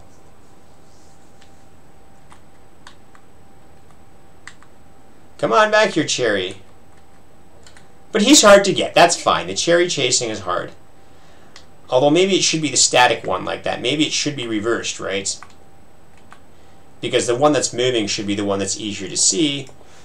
And so we can reverse these 3, 1 and 1, 2. And so the one that's not moving is a little bit easier to see, but we have to clean up the graphics. So the apple moving is easier. And the cherry is still, it's really quite small. And I think it's getting lost in the background graphics. Which means we should probably reduce the contrast in the background graphics, because they're kind of distracting. So let's go and kill those off a bit. We have that here somewhere. Where's GIMP? Come on, GIMP. 1, zoom that out. And I'm just going to kill this contrast here. Color, brightness, contrast. Let's kill the contrast a bit. Everything we kill the contrast, we're going to put the brightness back.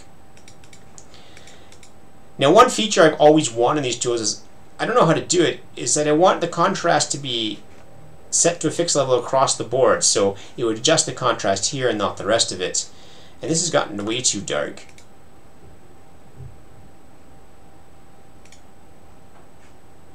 This looks better.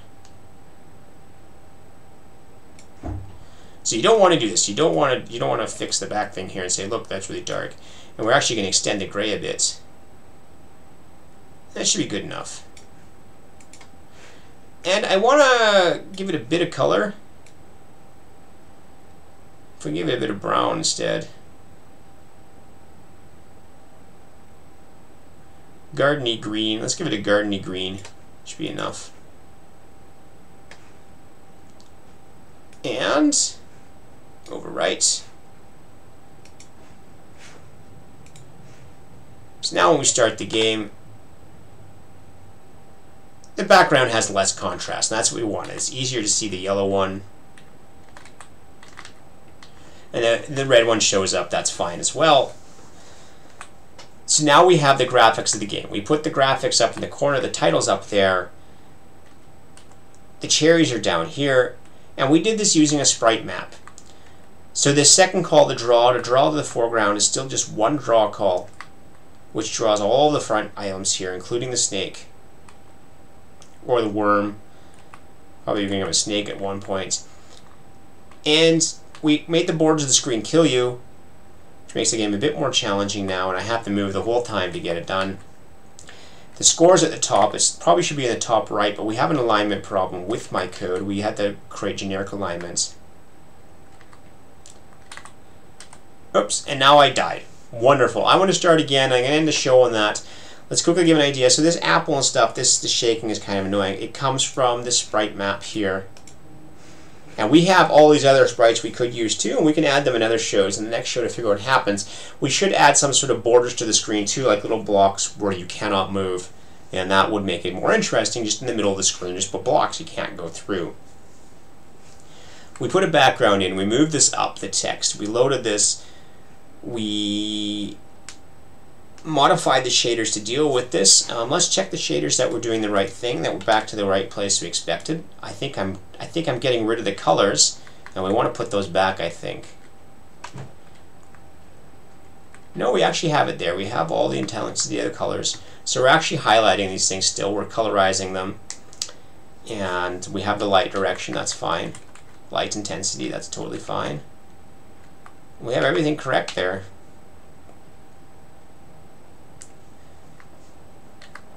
And so this is our game so far.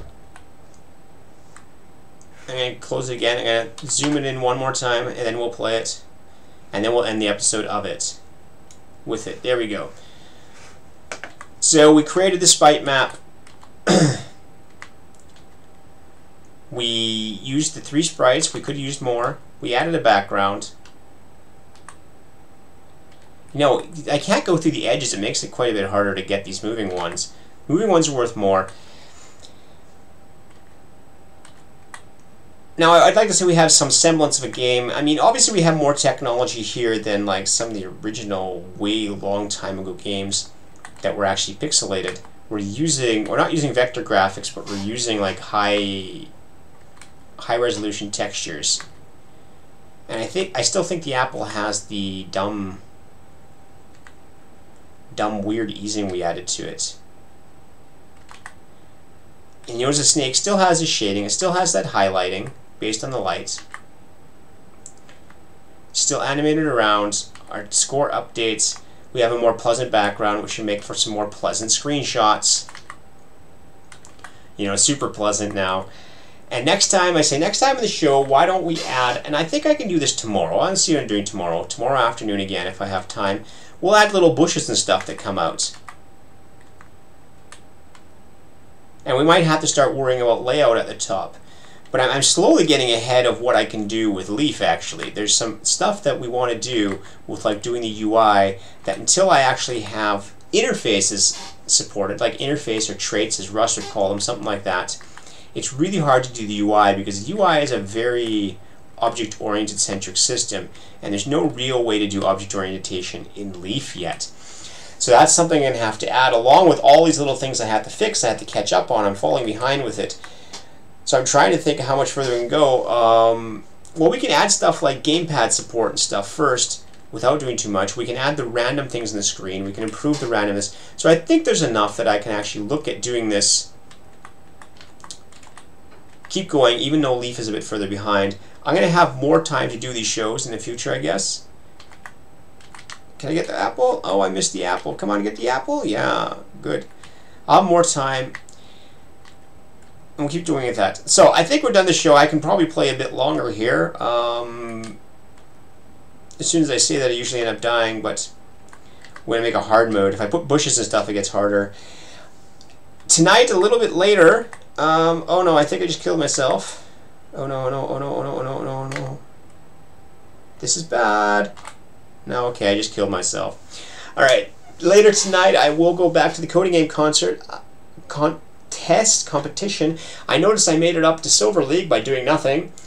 What I'm going to aim for is let's try to go for gold. We're not going to go for legendary. If we get gold tonight or tomorrow, we're just done. We're just stop at gold. I'm going to set my goal, and we'll see how much it takes to get to gold then. And I'll do that later tonight, maybe around 9 or 10. If I can get on earlier, just follow me on Twitter and follow me on Twitch, as I always announce the things an hour to a couple hours ahead of time, or half an hour depending on what time I have. But I'll let you know, and then I hope you enjoyed the show, and I hope you're learning a little bit about how some graphics and stuff are done. Very rudimentary, and obviously you'd have a much more advanced system behind a full game, but we're just going to keep adding it. We're going to keep refactoring and adding this stuff and see what happens. I thank you very much for watching, and we'll see you later tonight if you want, otherwise tomorrow.